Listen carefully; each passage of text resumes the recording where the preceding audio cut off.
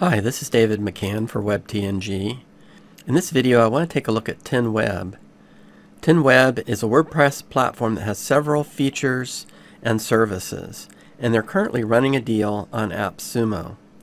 Let's start by taking a look at what the platform is. It has a managed hosting component that's hosted on Google Cloud, and it's containerized, which means that it's not like shared hosting on an inexpensive hosting site like SiteGround. It has a website builder built on top of Elementor.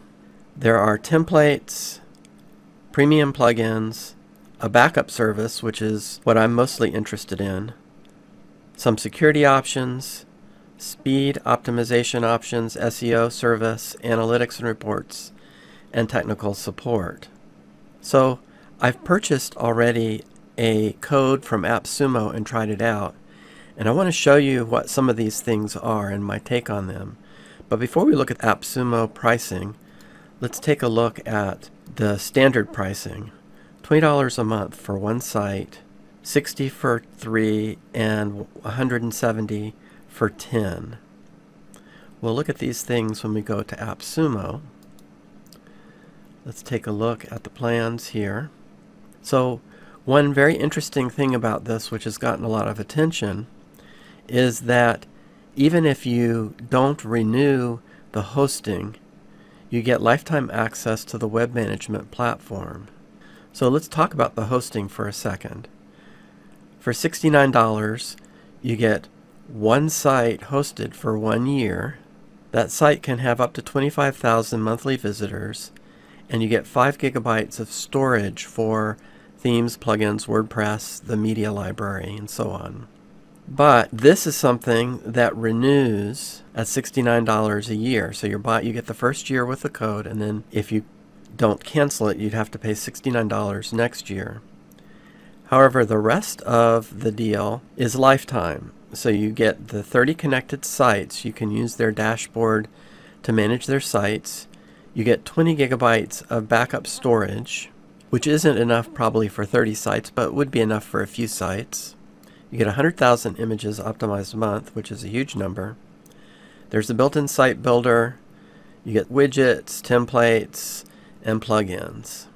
I've purchased and I've set up a remote site using TenWeb. Let's go take a look. So once you log in, this is the dashboard you come to. If you don't have a site, there's a big button here to add one. Just to look at the dashboard here really quickly, this is your account information, notifications, an activity log, a summary of your account and your usage. This is a quick getting started video, live chat, feature requests. This goes into their help desk ticketed system, add a website, a folder of your websites, and this dashboard. So I have a website, davidmccann.com, which I haven't really used in a long time. I've just had like a placeholder there. So I thought I would install the TenWeb dashboard onto it and look at the features there. So we see that there are a couple of options. This is to go to the home page, to go to the admin.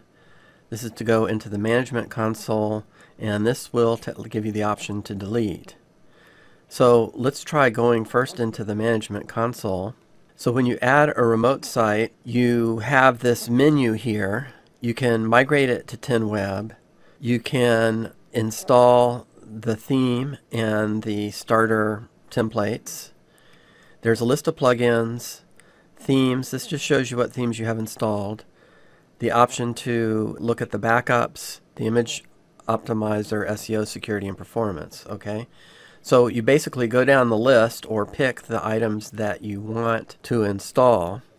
I've already installed one, which was the personal one. Let's see where that was. This one here. Okay, and they said on the sales page that there were dozens or 20. These are the ones that I see here. I don't see any navigation at the bottom to see more. So there are some kind of common things missing, most notably e-commerce for WooCommerce, or a membership type of template. I think I saw that they're going to be adding some e-commerce templates in the near future. Plugins, I've already added a few. These are the ones that I have installed and that are active. The list of all plugins, let's see, we go over here to add plugins. These are the plugins that they offer you with the plan. You know, it comes as part of your 10 web plan. There's a form maker that has a lot of extensions. It looks like a pretty full-featured form maker. And there's a photo gallery, and there's an event calendar that also has a large number of extensions. You know, honestly, I haven't dug into those and actually created forms or calendars, but if they work well, that's a nice value, because a good form maker and a good event calendar are things that are sometimes a little bit pricey. Some of the other things here are, you know, I guess if you needed them, you would try them out. You know, Slider, Instagram feed, Google Maps, Facebook feed, Google Analytics. So that one might be interesting if you're not using something else. You know, I'm not going to really go into these in any detail. I did install this one because it comes with a lot of widgets for Facebook for different types of integration or interactivity with Facebook. These are the premium plugins that you can install if you want. And let's go back. When you go to the overview, the SEO is a plugin also, and we're going to look at that in just a minute. This is telling us what things are up to date or not. This performance, this is just testing your, kind of like a speed test. This is an image optimization service, kind of like ShortPixel. Might be similar, might not be quite as good, but if you don't have ShortPixel, it's great to use it. Now, the security service I was a little disappointed in, because what it does is you have the options to check for vulnerabilities for plugins and themes, and I think that's good. So basically, they keep up to date with the vulnerability reports and notify you if something you're using has a known vulnerability, and you have the option, if it's known vulnerable, to automatically update it, which I chose. It also does some file comparison with core and the themes and plugins on WordPress directory, and that has given me a number of false positives, which I ignored here. Things like I don't have 2017 installed, so it's saying that, you know, there's a warning there or a potential issue. To be fair, iTheme security, the file compare, I also got some false positives from that. But false positives, if you get a lot of false positives, then you tend to not pay attention, and then when something is really serious, you've missed it. But that's a security, and it's all kind of after the fact. It has a scheduling where you can schedule for scanning for malware, and I think it's set by default to weekly, and I changed it to daily. So you've got the file comparison, you've got a malware scan, but there's no protection of your login form, you know, no brute force protection.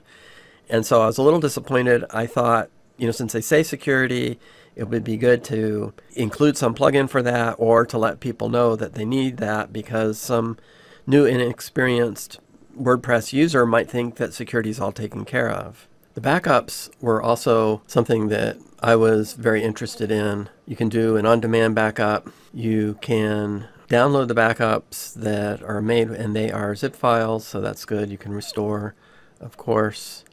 You can schedule. By default, it's weekly, so I changed it to daily. It's interesting to see that you can back up every 12, 6 hours, or real time, and something more aggressive might be good if you had an online store, for instance. You might want to make sure you're backing up those orders, and setting for whether you want files and databases.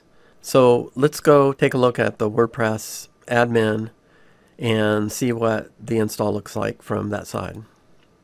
I mentioned security. I installed the WebArcs plugin myself because I didn't want the site to be hacked while making the video.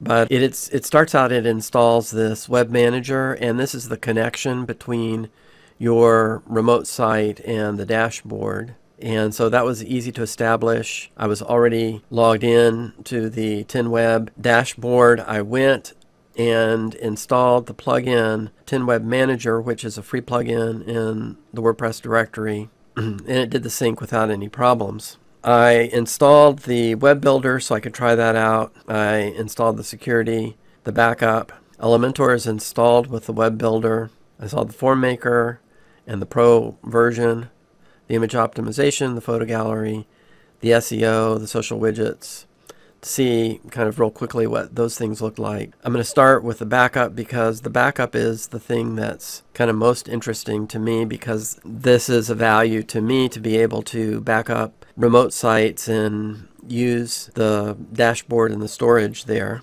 When you create a job, you can back up the database or just files or both. Now, archive is when it creates a zip file, but when you do automatic backups, you have the option for a sync, and that's then incremental.